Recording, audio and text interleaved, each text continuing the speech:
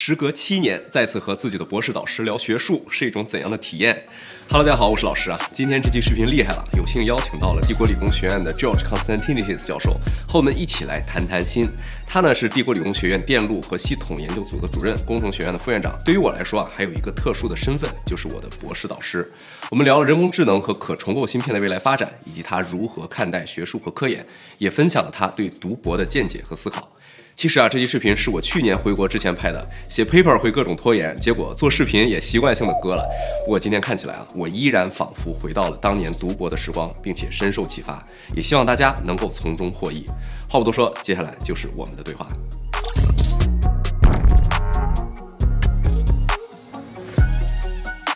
Hi George, thank you very much today for accepting the invitation for the interview. How's it going today?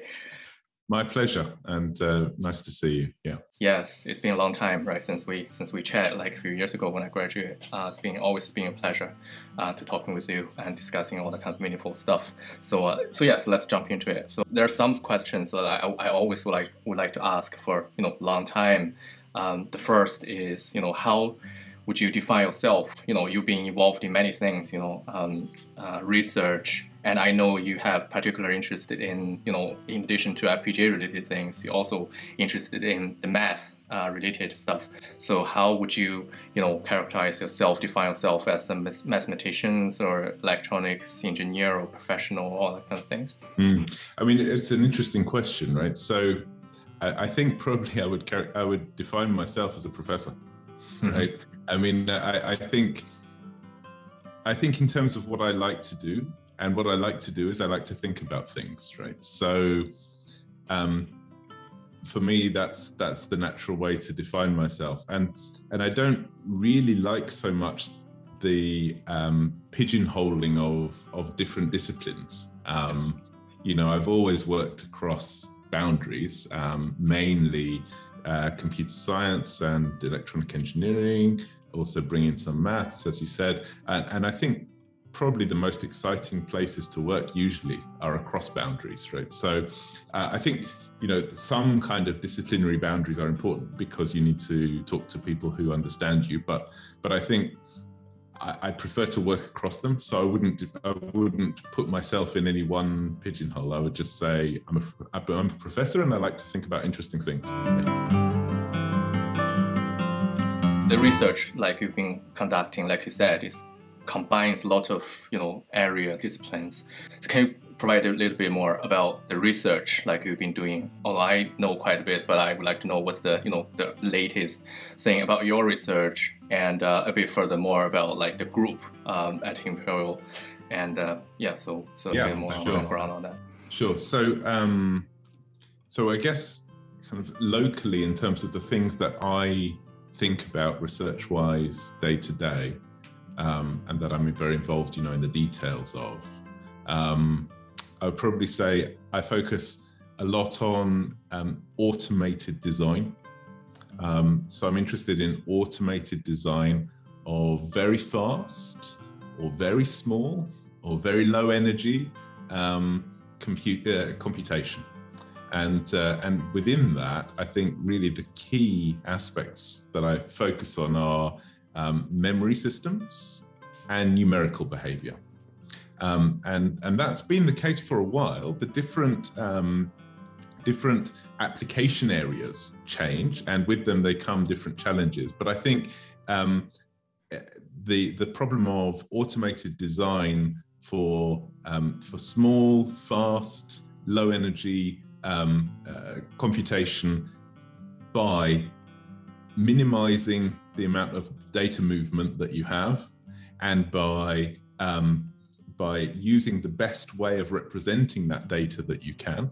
These are really my passions, my interests. So this is kind of the day-to-day aspects of it. And then you asked about the group more broadly. So at Imperial, as you know, I lead the Circuits and Systems Research Group. And so Circuits and Systems is much broader than that. And so we really cover all aspects of analog and digital IC design, and their applications.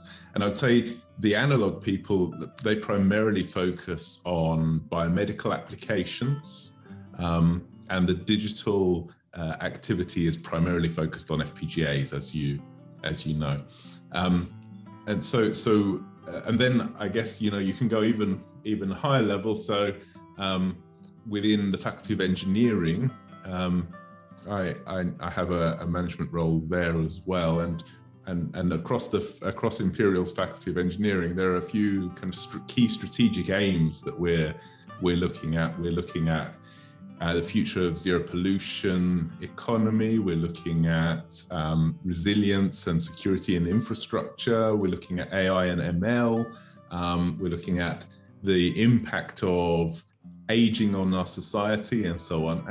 And I think when you get down to the kind of level of the basic research that's happening, that I'm interested in, that I do, I think it can be applied to most of those things, to be honest, because it's a kind of fundamental research. So that's really interesting to me.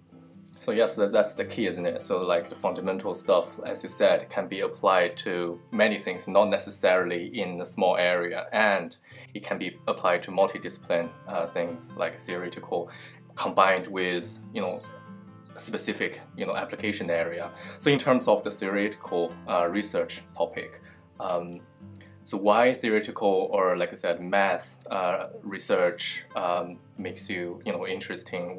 So what attracts you or interests you in pursuing research in that kind of area? Right. So I mean, partly I think because it's long lasting. So if you make some kind of advances at an abstract level, then often they'll live for many years.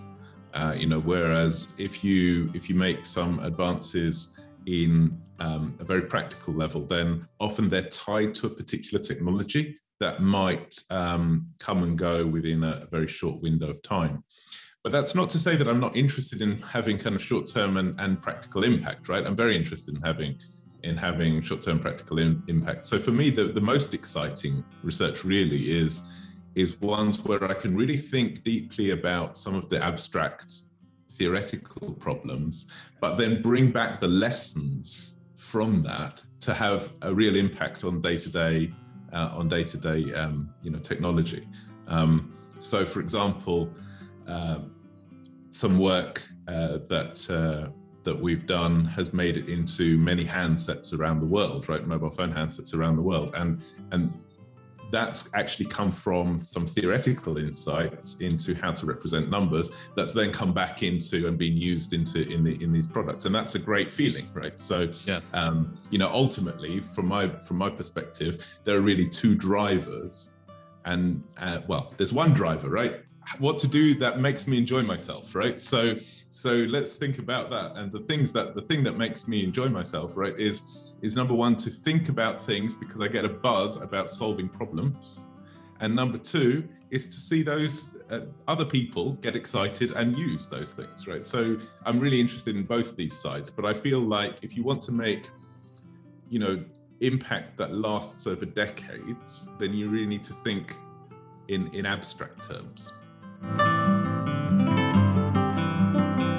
I totally agree. I think abstraction is always the key to making, you know, fundamental thinkings, right? So you have to get rid of all that kind of meaningless stuff, focusing only on the most important questions in abstract way, right? But in that case, on the other hand, right, it raises a lot of problems. For example, theoretical problems cannot be, you know, can sometimes not be that realistic if you know, too abstract, right? For example, many people are actually talking about, you know, in China, so actually talking about the EDA softwares and all that kind of stuff. Because I remember, like, in your group, like, you used to be doing the set solver or some math-related thing. I see you also doing some formal reasoning about, you know, memory behaviors, or, you know, place and route, high-level synthesis, all that kind of stuff.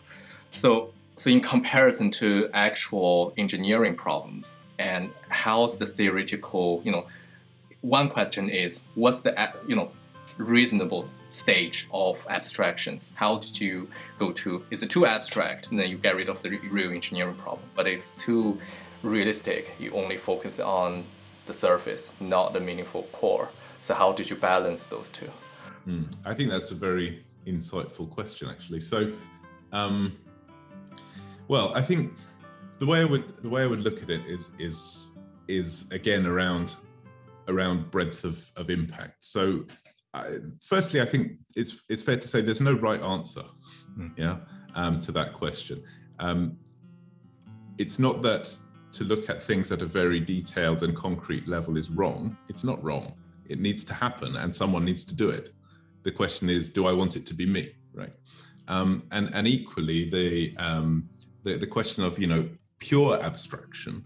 So, for example, looking at the asymptotic behavior of a particular implementation rather than the behavior around a range that might actually be useful is also very interesting and very useful. So I don't think there's a right answer.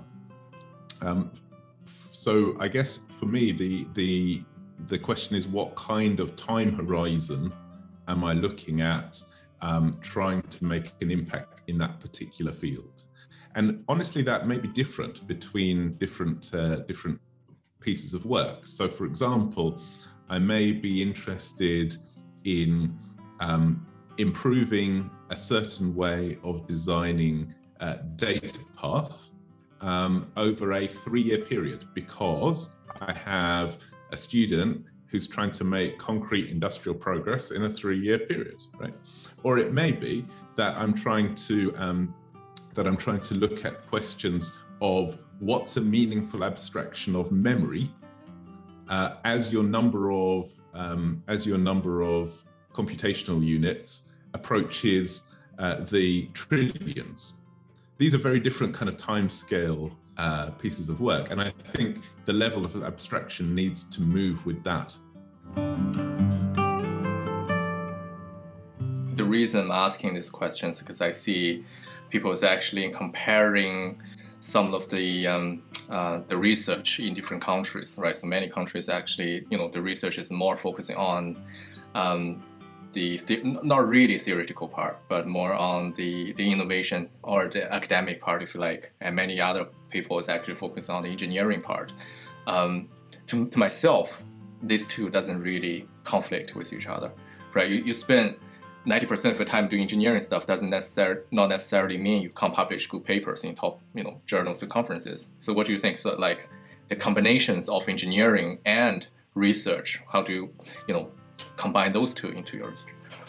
Yeah, so I think I think you're absolutely right. That's the perfect.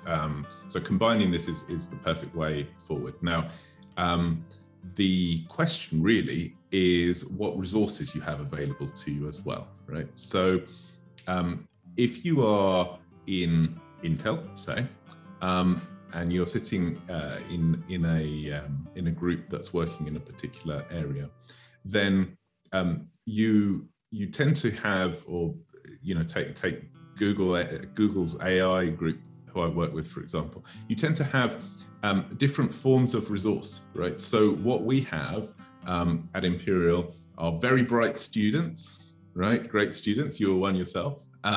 We have really outstanding faculty, full of ideas. We don't have the millions of compute hours of server time that Google AI would have. So how do you make the best use of that? Well, you either focus on the things that you're going to provide best impact for and just work alone on that. And I have some work that does that because I think that's interesting work. Or you team up so that you have some people who are working at the more abstract level, some people that are working at the more concrete level. And so that's why I've always tried to work with industry as well, because I think that's one of the best places to get that bridge between the abstract and the concrete, between the impact and the ideas. I resonate with that. To myself, like recent years, I think because I got the experience of both academia and the industry. So I think the academic, like I said, like providing ideas and the proof of concept, probably like a proof this idea actually works. But for industry, like you got an army of engineers, and you got a seas of computing resources, all that kind of stuff.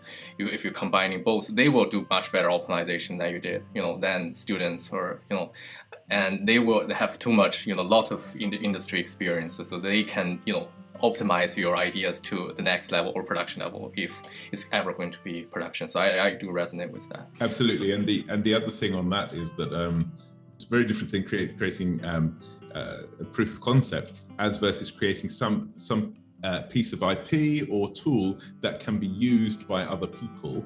Yes. And both in terms of the kind of engineering effort that's involved, but also in terms of support, right? And so one thing that we definitely don't have and don't want to spend our limited resource on in an academic environment is to support end users. But it's a huge part of industry. And if you really want your ideas to get used, then you need end users to be supported. So how do you do that? And I think teaming up with industry is probably the best way to do that. Let's jump into the more specific, research stuff like the FPGA related stuff. So what do you think current, main research area of FPGAs in both, academia and the industry? Yeah. Right. Well, I mean, obviously I have to say machine learning, right? Because yes.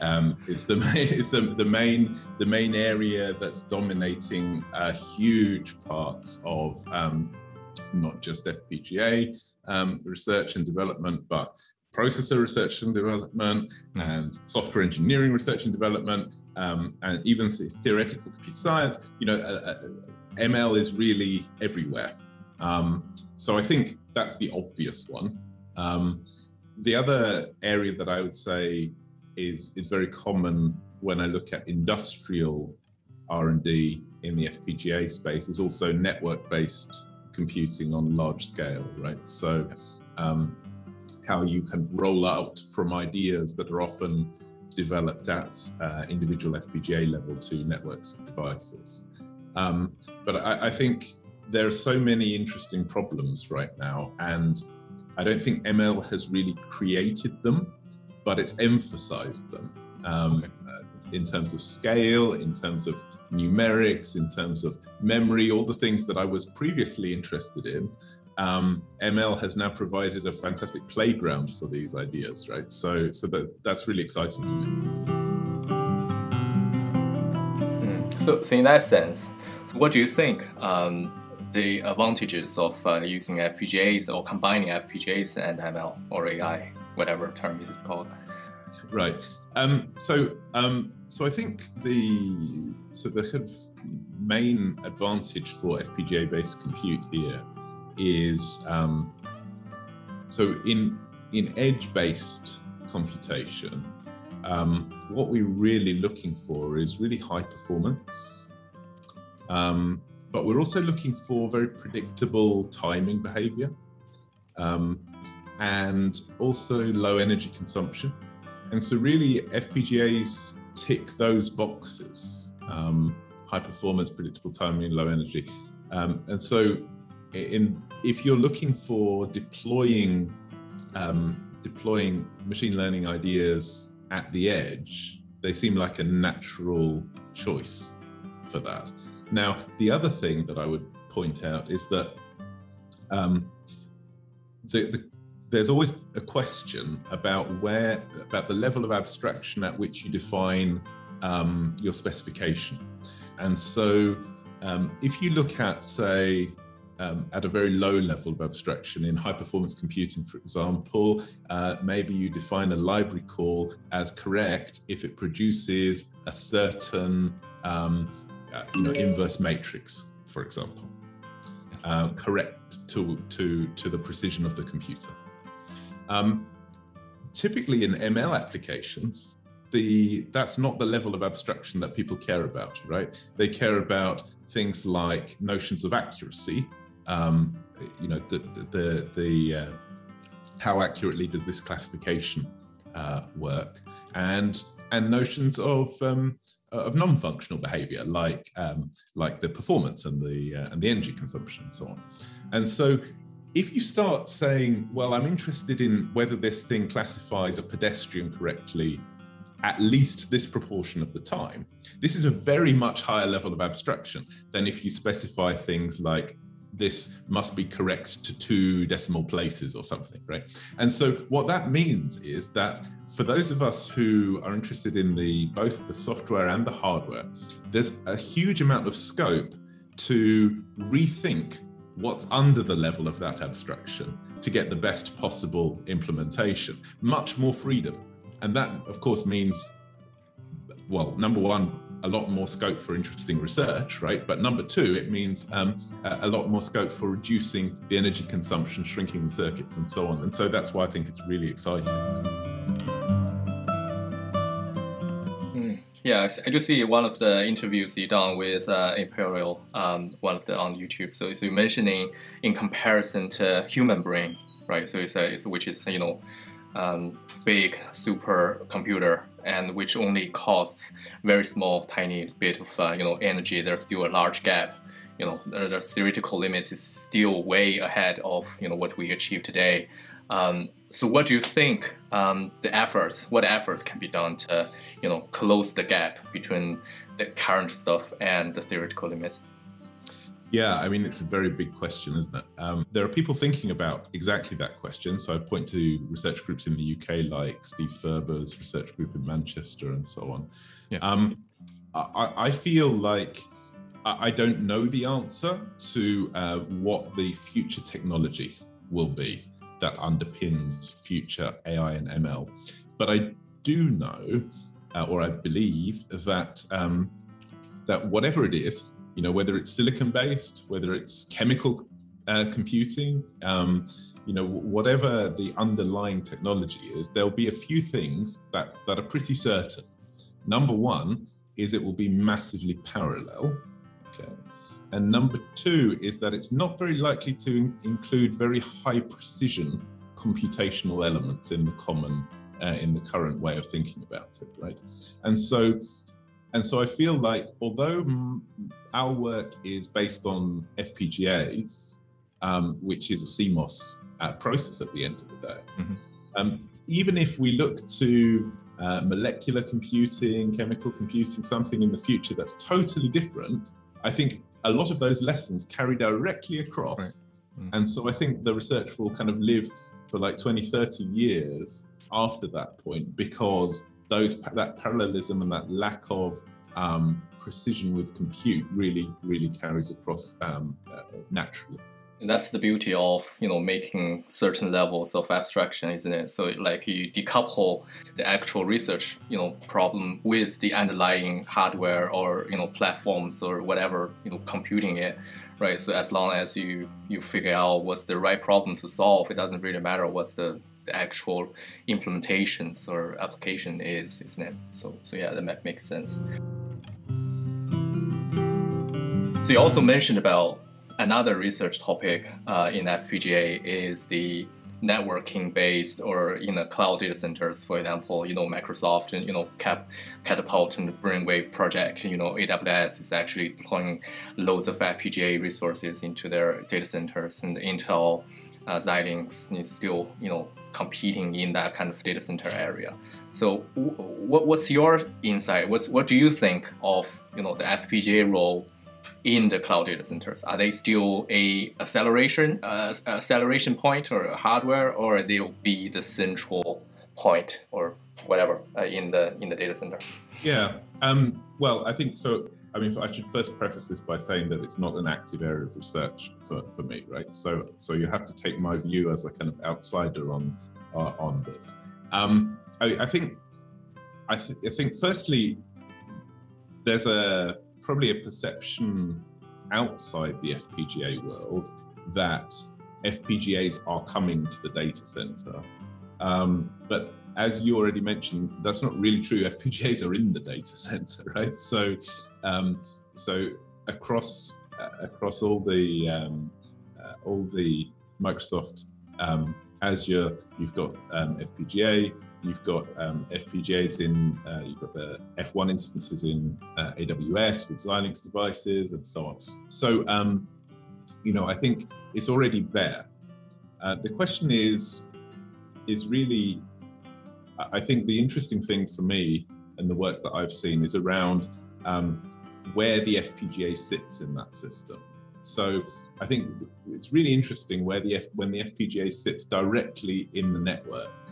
And so that some of the computation is done in a way that doesn't constantly require the fetching and going back to memory and so on. That's often the bottleneck in traditional computing devices. And so, I'm generally interested in anything that pushes computation into unusual places, right? So network interfaces is one unusual place. Memory is another unusual place. Anywhere where you can push computation so that it's closer to data, so that you get less data movement and more efficiency, I think is really interesting. So I think there's still lots of interesting work happening there. And I kind of look forward to seeing where that goes. But they are in the data center and they're there now, and you can make use of them. Right? I think that's great.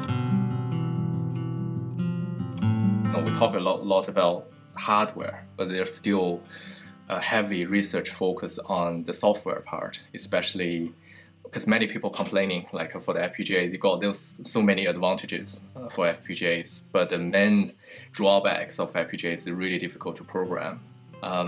So there's a lot of research since I was doing the PhD, doing the high-level synthesis or the CAD tools, or like I said, automated designing thing. Is that still the case? Is that still the trend? Or, what's the status of that kind of research? Yeah, it's another good question. So I described my research earlier in terms of automating design, and that's kind of a hardware view. But from a software, if I was talking to a software engineer, I would say creating compilers, right? So these are kind of two ways of viewing the problem. So I guess just to take a step back, the thing that's exciting in this field for me is that in traditional compiler technology, what it's been about is you have a fixed architecture, you have a language specification, and now how do I turn this language into an efficient implementation on this fixed architecture, right? Yeah. Whereas developing design tools for FPGAs or compilers for FPGAs is a completely different story, because what we're really interested in is how do I best design an architecture around this program, right? Which is kind of turning the whole problem inside out. Yeah, so it's a mindset change. Yeah, absolutely. And I think, so for me, that's always been the exciting thing, right? It's a completely different way of looking at the problem, and it's looking at the problem inside out. So that suits an academic perspective anyway, right? This is not a new thing, right? So people have been talking about compiling software into hardware since the 1980s in some way or another. I think there's been a lot of steps forward though. So some of the really big steps have been things like the Auto ESL tool that came out of Jason Kong's group and Jiru Zhang's work at UCLA that then got commercialized by Xilinx. I think that's been hugely successful in terms of getting people using these tools, not as a novelty, but as the actual way that they do hardware design. I think that the other big direction that people have taken, including us, has been on domain-specific tools. So, for example, my colleague Christos Baganis in the group has work called FPGA ConvNet, where you can actually specify a CNN, a convolutional neural network, at a very high level of abstraction and get an efficient implementation directly out. Now, it doesn't work if your design is not a neural network, because it's only for neural networks, right? But it works very well if your design is a neural network. And so I think these two directions there've been a lot of practical progress. If we look at the question of generally mapping arbitrary software into hardware, there's still things that are difficult and challenging to do, both at a practical and a theoretical level. So going back to my research interests of memory, I'd point to things like dynamic memory allocation and use. So for example, I've done work in trying to improve high-level synthesis tools so that they can synthesize things like trees and linked list manipulating algorithms, and we've been very successful there, but that hasn't yet made it into commercial tools.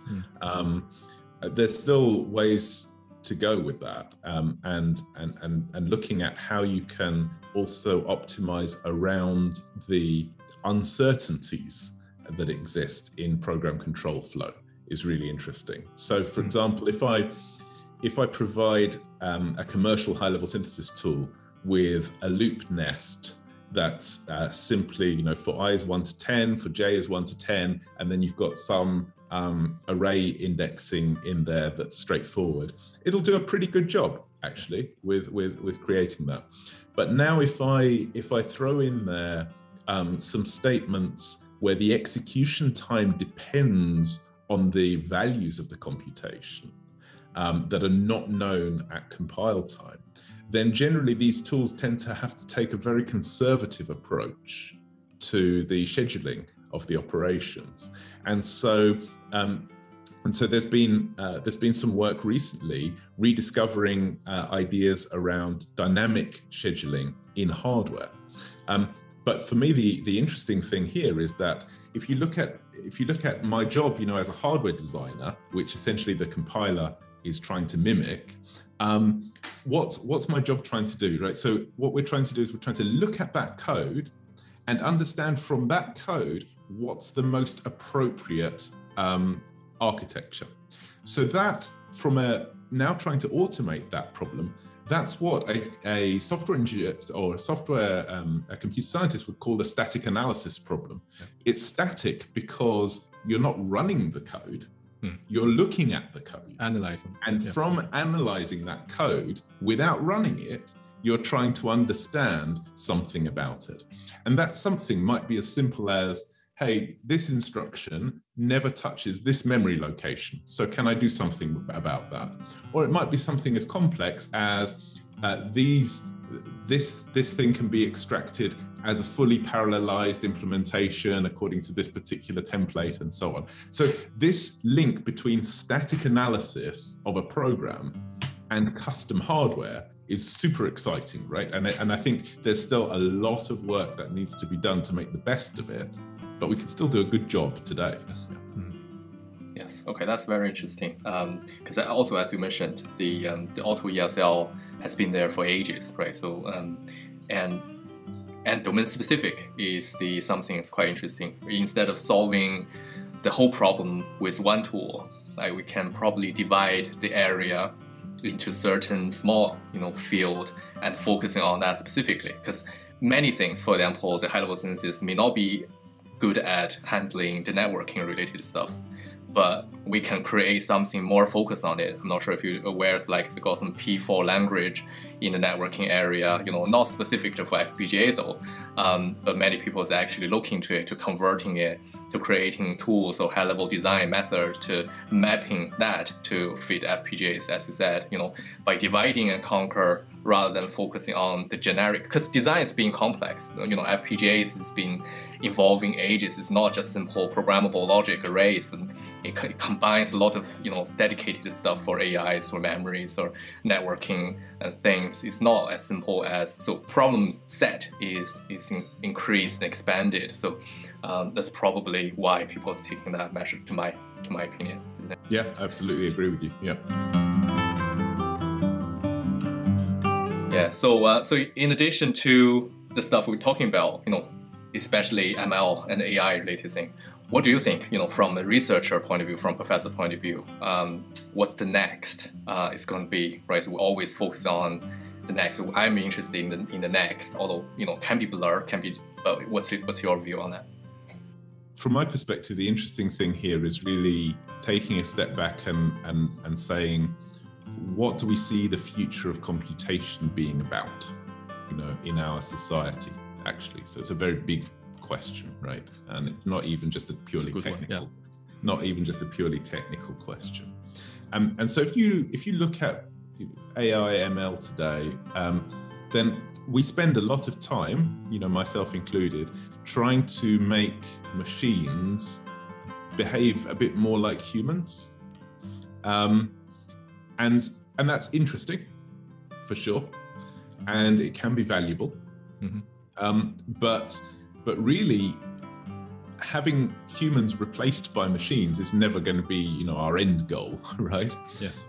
What we really want as a society, I think, is to improve the human condition, right? So what does that mean? It means, more time for things that we enjoy, the ability to free us from things that are not creative in order to do creative things, and automation of things that are not creative. Absolutely.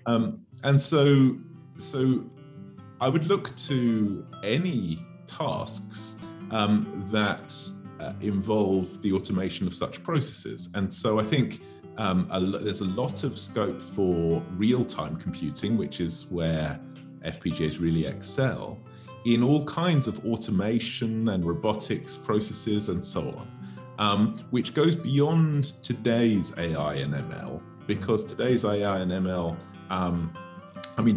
there's work happening in that space, but I mean today's mature AI and ML. So anything where we kind of use real-time computing to improve human lives, whether that is in monitoring and diagnostics of disease and aging, right? Or through to actually just, having a robot helper at home, right? All of these things, I think, are really key.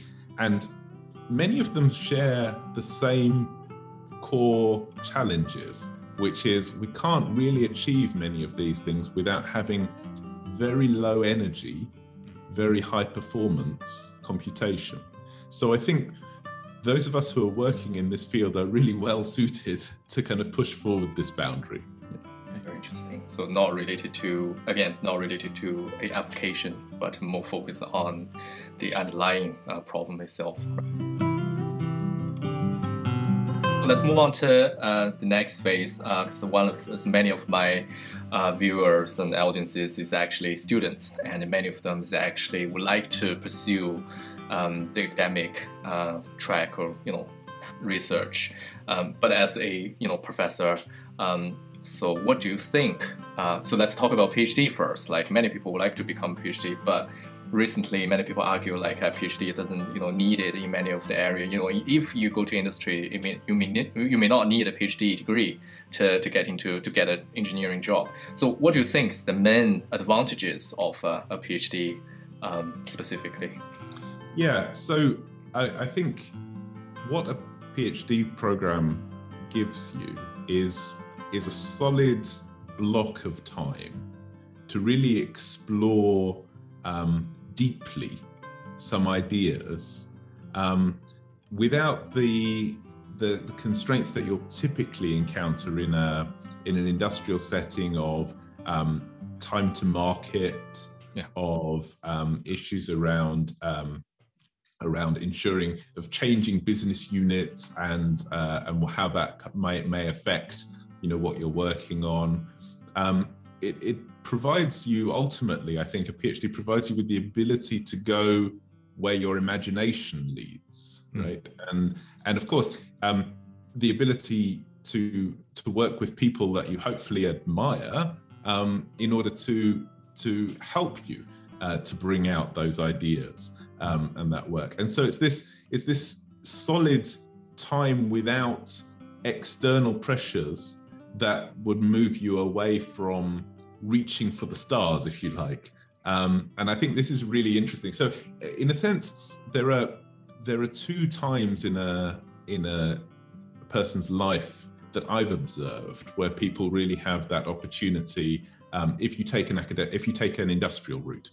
Okay, so there are two. If you are planning to go into industry, there are really two times where I think industrial people have had that opportunity to reach for the stars that I've observed. The first one is before they start. If you do a PhD, right? Or sometimes, you know, they come back and do a PhD. So I've had some of my best PhD students have been people who've gone into industry and then come back, but it's harder. So before you start, and there you have the, you may not have the experience to know what are the interesting problems, but you definitely have the intellect and you have the time, right? So I think there, if you compare yourself, if you pair up with a good supervisor who can help with the experience of what are the interesting problems, then I think you can make great progress. Then the other group of industrial people who've got that opportunity are those who are actually very senior and often quite old, you know, so they've reached the end of their career. Maybe they have titles like fellow, you know, in something, and they've often kind of earned enough for the company that they're given the freedom to kind of explore whatever they want. And that's a great position to be in as well if you want to do that exploration. But you tend not to have that opportunity when you're in your 20s. And so the PhD is really probably the only opportunity you have when you're in your 20s to do that kind of work.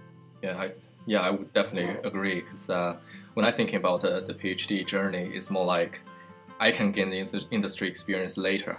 But if you want to gain the experience of PhD, you probably don't have time at all in your life, as you said, unless you reach to a very, very senior level or to the end of your career. But at that time, you probably don't have the drive or passions or motivations to spend a few years like just solely on a research area. But in terms of that, how would you think to find love, passion, or research direction? So you mentioned about paired with a supervisor, but for personal point of view, how do you think would be the ways to pursue? So I mean, I think for me it's about exploration and curiosity. So even just these kind of discussions that you and I are having today, they make me think about things, right? And they make me think about things maybe from a different perspective. So maybe tomorrow I'm going to start working on a slightly different problem, right, because of our discussion today. And I think the idea of exploring everything that you encounter, to be curious, to talk to people about it, right, in the way we're doing now. And I do think, picking an advisor who's on the same wavelength as you, right? So someone who's excited about the same stuff that excites you is important. These things are really how to build that passion. I would say that the key thing really is, and this goes for also before you would start a PhD, even as an undergraduate student. If you're taught, so people are taught in different ways, right? But let's say you're taught, oh, you design a digital circuit by building a kernel map of this thing, right? So there are two ways that students tend to react to that, right? One is they say, okay, I must memorize this way of doing this. And then if I repeat it in the exam, I'll get good marks, yeah? And that's fine. Another way is to say, why should the axes of a kernel map be labeled in the way they are? And what happens if I do it a different way? What's the impact of that? And does this only work for Boolean values? Or could I put like some other data type in there and still get the same result? And if you always kind of ask these questions, why is it done this way? Could I change the way it's done? And could I generalize this? So, okay, it works for this, but is there some bigger group of problems that this technique could solve? If you always ask that, then I think you naturally build this kind of research and passion and interest in your field.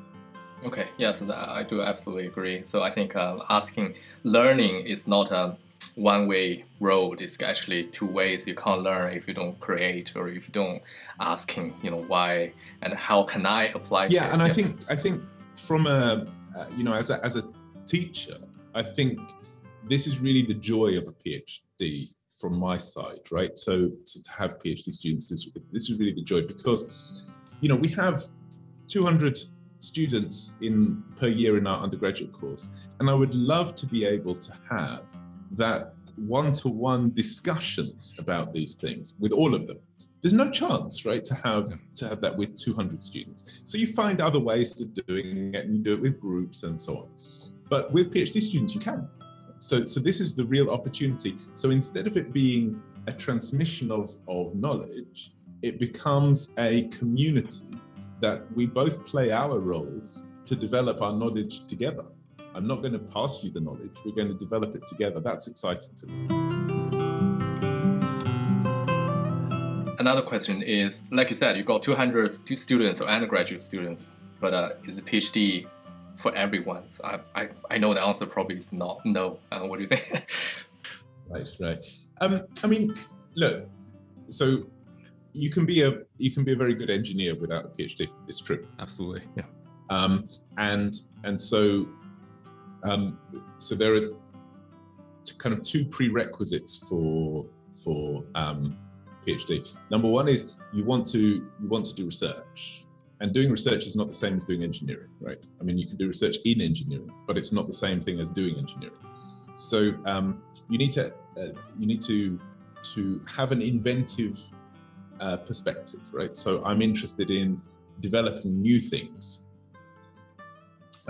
So that's not true for everyone, and there's nothing wrong with it if that's not really your interest. But also you just need to be passionate about your field, right? So if you really passionate about your area, then you generally want to improve your area, not just work in your area. And so this idea of improving your area is essentially research. Right? So I think there's a passion side of it, and there's also an inventiveness side of it. And if you've got both of these, then you've got the prerequisites to do PhD. Now then the question is, do you want to do PhD? And of course, different people have different views on that. So, sometimes there are financial reasons that it's not the right thing for you to do, and that's completely fine, right? But sometimes you have that freedom, and if you have that freedom, there's a fairly limited window. So I would say grab it. Yeah, absolutely. So I totally agree. So it's not for many people or for everyone to pursue it, but it's not impact your innovations or passion or driving you to pursue, like you said, improve your field. You don't have to be a PhD to improve your field, but you can be, do that, at any positions and stuff. So yeah, that's probably all from me. Thank you very much today for have a chat with me. It's very insightful, perspectives and thinkings on all that kind of technology, mindset, future trend and research and academic and things. Thank you very much, George. Today. Well, thank you, and it's been great talking to you as well. Yeah. Thank you, and take care. 好了，以上就是本期视频的全部内容。有用请点赞，喜欢请关注。我是老师，我们下期视频再见。